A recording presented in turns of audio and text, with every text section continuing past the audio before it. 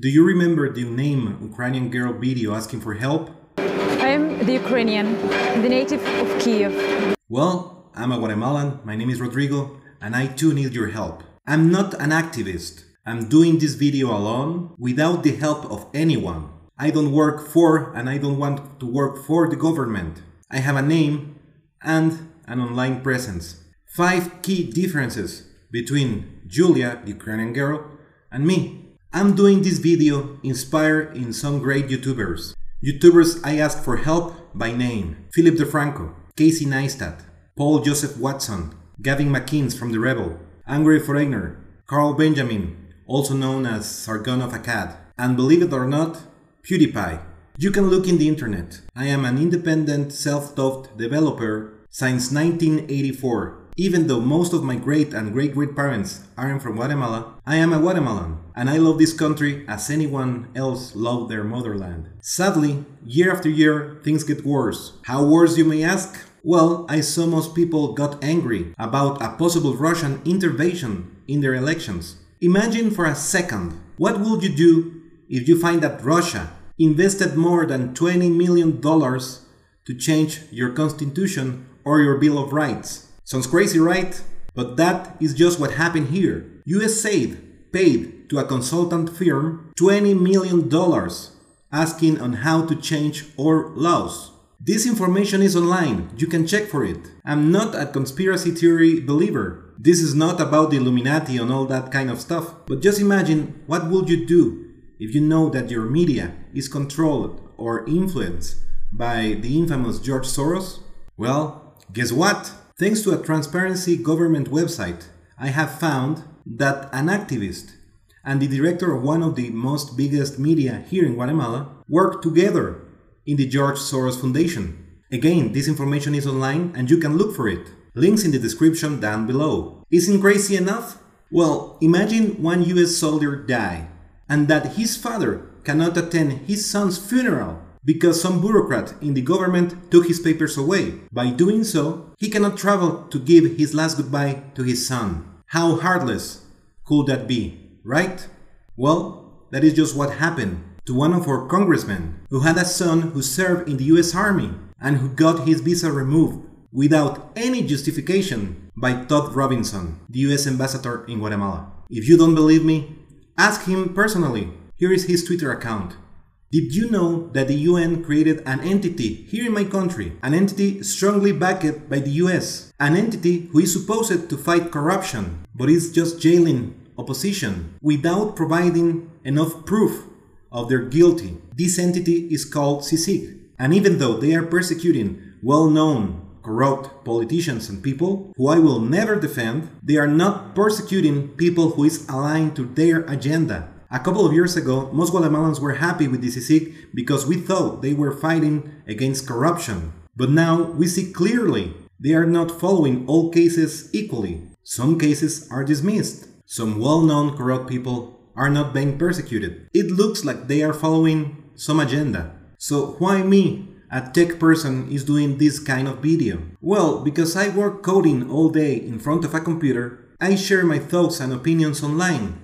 That is my sin, not agreeing with some users online. And each time I disagree with some Twitter user, at least I received the response of 30 different anonymous Twitter accounts. That was kind of suspicious to me, because I have developed an app to get an oversight of each Twitter account. I found a pattern in all these Twitter users' accounts. I share my findings in my blog, and then a friend told me that there was a political group behind these accounts. And it was true.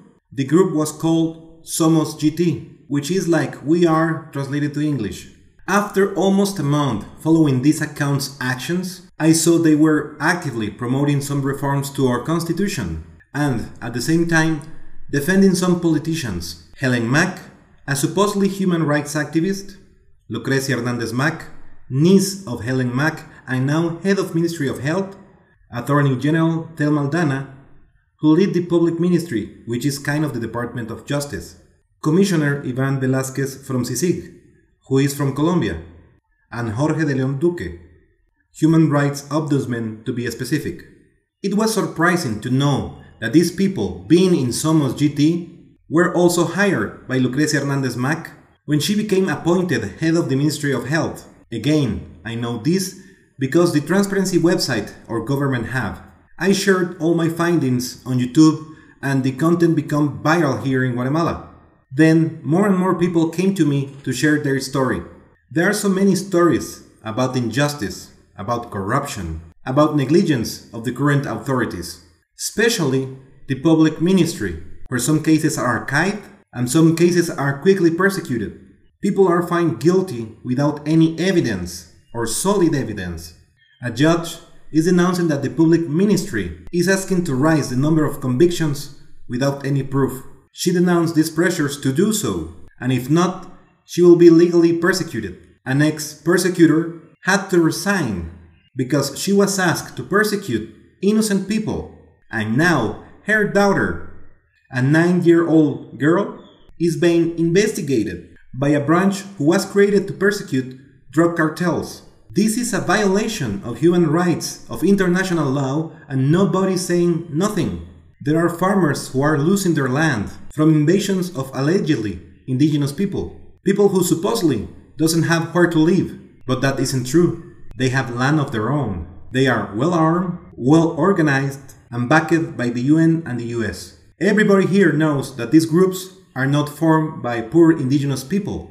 They are conformed by mercenaries, and they are disguised and presented to the US as part of the International Land Coalition. They are destroying farmers' land, burning some natural protected reserves, cutting endangered trees to illegally sell the wood overseas. They are not protecting the environment, they are destroying it. Juan Francisco Solórzano Fopa, head of the SAT, which is kind of the IRS here in Guatemala, is handling issues quite badly. Even when our law clearly states that some issues must be handled by administrative means, they are handled by legal means. Most business owners are afraid because SAT is jailing anyone who made a little mistake doing their taxes. I know many small and medium business owners closing their business and fleeing the country. So, why I am asking for your help? Well, we need that the American people know what is really happening here. We need to the whole world to know what is really happening here.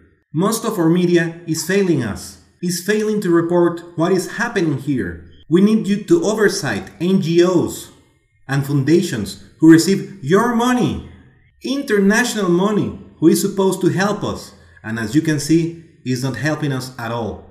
Please, come here to Guatemala. Talk to the real people, not to activists who are taking all of your money to live a comfortable and privileged life in the face of many hungry children. People who is changing our laws by request of very powerful people and getting rich by doing so. Even our human rights activists turned a blind eye when 42 girls were born alive.